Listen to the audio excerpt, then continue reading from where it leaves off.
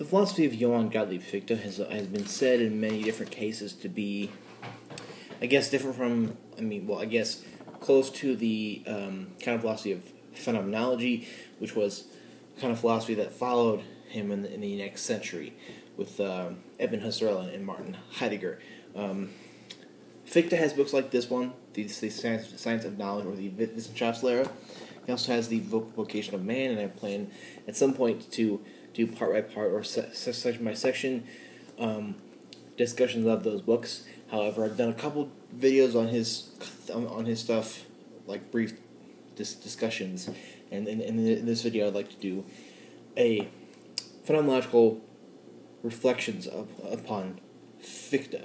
I have a video like this of phenomenological reflections of Berkeley, Schopenhauer. I think that's the only other two. This will be the third one that's of this kind of video. So basically in this video I wanted to say in what way Fichte is in a way kind of a phenomenological philosopher. I've discussed the Tathandlung and his brand, or just their way of idealism, and why is Fichte a 19th century philosopher? Why is he, and how is he phenomenological in any way possible? That's the way he is that he has this kind of philosophy or thought process of that, and that's what makes his brand of idealism what it is. That if we see something, if we see the book, he goes against Kant's phenomena noumena distinction, or any kind of rationalist metaphysics, or any kind of metaphysics that claims there to be an objective absolute world outside of that which we can see, because Kant's phenomena and noumena, where if I see this book, the phenomena, what I'm seeing of this book is the phenomena, and there's a noumena which is beyond or behind it somehow, way, shape, or form, that is still of this book, but it's beyond what I'm seeing now. So he goes against the Kantian brand of idealism. I mean, Kant thought that there was a kind of objective or absolute world out there beyond what we can see, and his idealism was in a way that the things we do see, the things we do apprehend, the things we do look at, are just a version of the world, and only, and the things we see of the world are only themselves just idealistic things. But there's something more real and absolute out there that we can't really get at. We can't really get at that noumena, he says.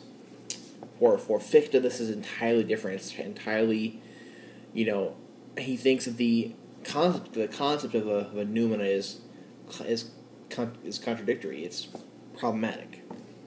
And in a way, I think it is, because, for one, I mean, he thinks that the whole thing is contradictory, but it's also the truth that I think that we can't really verify any kind of noumena or objective being or absolute being out there at all. So he states that when we see a thing, when we see a book, what we see of the book is what we see of it. So there's, if I see the book, there's no other, I'm trying to figure out a good way to say this. What we see of it is really all it is for us. There's no kind of thing beyond it that could be something something for us. But what we see of the book is what it is, and that's it. That's all it is, and and what we see of the book is what we see of the book, and there's no other kind of noumena or thing behind it that we can kind of think about at all. So there is no. He said there to be no objective or absolute self, but the Tathandlung or the fact act is that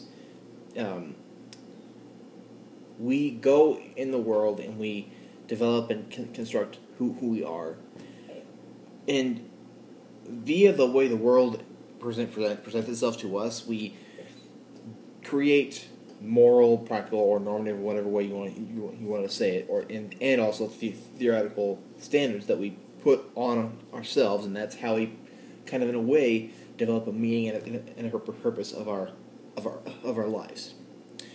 And that is idealistic in a very obvious way, I think, because there's no absolute purpose, or there's no absolute meaning, there's no absolute being at all.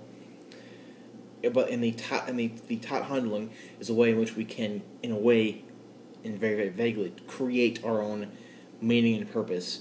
I don't want to say it like that because it is never said like that, and saying it the way I just said it could be a problem in a way. But that's I think is a good way of summarizing it.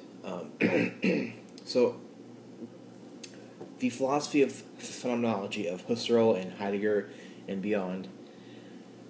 What goes on there is we have the phenomenological epoche, or the bracket, where we're not going to inquire into whether things that we see are mind-dependent or mind-independent.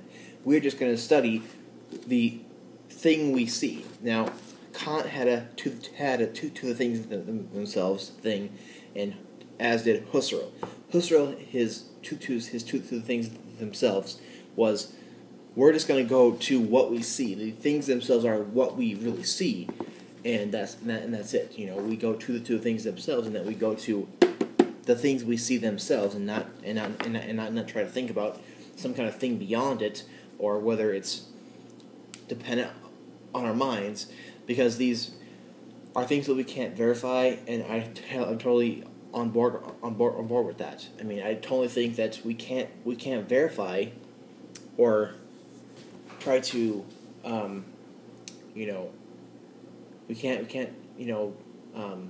verify or make sure of, things we see being mind-dependent or mind-independent. We just can't, and that's really the way it is. So he's the bracket, or the epoche, is that we're going to go on inquiring in the things themselves only. We're going to go on inquiring into that which presents itself or gives itself to us. So when I see this book, this phenomena is giving itself to me, I guess. Phenomena is phenomenology is a science of phenomena, and it's just looking at the phenomena and not thinking about the noumena or any other considerations or thoughts that we can't really verify. Now I have a phenomenology playlist which has tons of videos in there where if you want to understand a certain thing of Husserl's or Heidegger's or different other writings, and that's in there. And this video will go in there also. But in a way, Fichte's philosophy is phenomenological, because there's no kind of, I mean, he's not talking about this mind that produces things. He's not saying that there's, he kind of is, because this idealism that he has is in a way like is in certain ways like Kant and Hegel and Schopenhauer and Schelling. But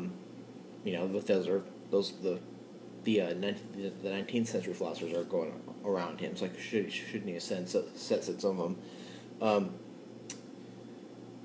His philosophy is phenomenological because, in a way, and he does have some idealistic things about the things being mind dependent. But the Tathandlung and his ideals in most of his idealist thesis is that